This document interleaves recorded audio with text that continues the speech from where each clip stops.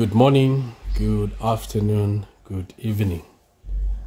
Okay, depending on where you're watching this video from, this is Sichamba Jacob. Alright, so we've got a question here, and right here there are two questions under integral. The first question to be answered, we need to understand that we're supposed to use a by part method. If you want to integrate these, you need to use by part method. So what I can advise you, if you meet a question like this, you just say let u, so you just let u be equal to, okay? So don't ask me where the u is coming from. It's part of the by part method integral. So just say you want to find your u and your dv. That's the first thing you need to identify, or the first two things that you need to identify. So the u will simply be equal to ln x, this ln x, okay? That's our u. And then the dv will be what has remained, which is a dx. So once we get to find your u and dv, you find the derivative of what is here, the derivative of ln. So let me just break it down for you right here. So when you've got ln, okay, ln x, and they want you to find the derivative of ln x, let me put it like this. We are finding the derivative of ln x. To find the derivative of this, you simply write a 1 over, the 1 is coming from the number that is in front of ln. So that's 1 over x. The x is right here. And then you put the brackets, find the derivative of the denominator. So the derivative of x is 1. So multiply it by what is here. Therefore, the derivative of ln x is 1 over x. So this is what we're going to get. And once we get the derivative, so mostly we say dy, okay, dy dx. If this was a y function, so dy dx is equal to 1 over x. Now in writing this, we're going to write ourselves here as in du, okay? Because this function we are respecting x, and it's a u equation. So we're going to say du is equal to, okay, 1 over x, and then we bring dx. Just write the derivative of this here, and then you say dx here. This side you say du, because this is u. Okay, so I hope you are following. You're able to see how all these things are coming about. So from here, you now find your v, very important. So v is coming from dv. You saw du came from u, dv is giving us the v. Now this v to be found, okay, we're going to find the integral of dx, okay, this side dx. So what is the integral of dx? The integral of dx will simply be equal to x. There is a 1 here, so we are integrating 1 with respect to x. The integral of 1 is 1x, which is just x. So we write that right over here. Okay, so after writing, you can now multiply these two. So just get this and this, put them together. So we shall say equal to x ln x. So x ln x, put them together, then you say minus, okay, the integral over this or this thing and this. So it will be x multiplied by 1 over x dx. Okay, I hope you're able to see. So we just get this and this, put them together. Okay, of course this is coming out to be equal to this whole thing. When we simplify, it will just give us a dx. It will be like this, because this is how it looks. I want you to see how all this thing will change, or what it will change to. So this and this will cancel out. We shall just remain with the 1 dx, which is just equal to dx. So at this point, we can say what we have here is a dx. So this is dx. Okay. And finally, from this stage, we can say the integral. Before we write this, I want to just copy this. The integral, okay, of ln x with respect to x is equal to x ln x minus, what is the integral of 1? That is x plus c. So this is our answer for the first question. I hope somebody's following up to this stage.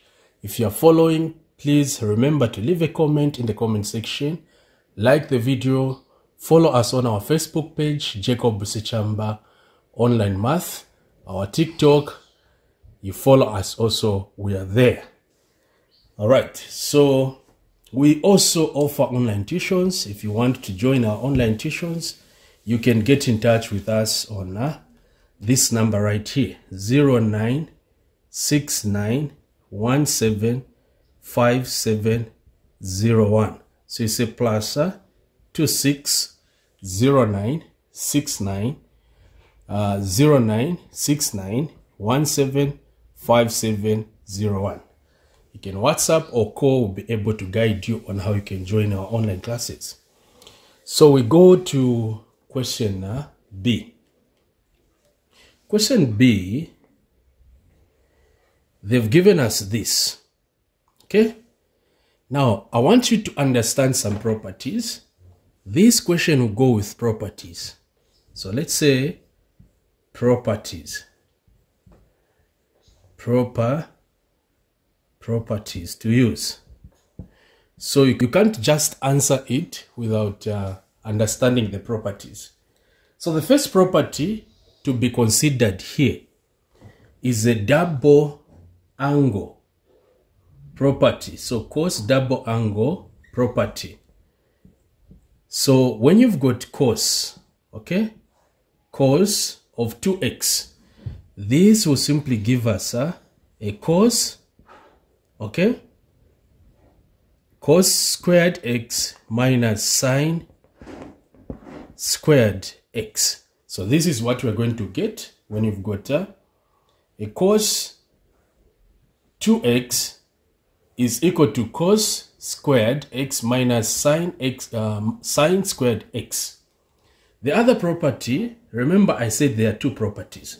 The other property is like this. When you've got cos squared x plus sine squared x, this will simply be equal to a 1. So these are the two properties we need for us to answer this question. So how are we going to play with these properties? The first thing will be to make cos squared x the subject on the second property. And this is how it's going to look like. We shall have cos squared x is equal to 1 minus sine squared x. So this is what we have. Now, after making this the subject, we'll go now to property number 1. We substitute this side where cos squared x is. So it will look like this. Cos 2x is equal to 1 minus sine squared x minus sine squared x. Okay, I hope you can see what is happening. I've just substituted this right here, and then I'll simplify this. This will be cos 2x is equal to 1 minus 2 sine squared x. Okay? So we also make 2 sine squared x the subject. So this will come this side. It will be 2 sine squared x, which is equal to a 1. And then cos 2x will come the other side. We'll go the other side. It will be minus cos 2x. We divide by 2 by 2. We want to remain with sine squared x. When we divide by 2, this of course will give us a sine squared x, which is equal to 1 minus cos 2x over a 2. So this is what will come out from this, and this is what we need. So the whole idea of doing what we were doing was to come and substitute this here, and then we integrate. Because the way it looks, we can't integrate. So this will simply be equal to the integral over 1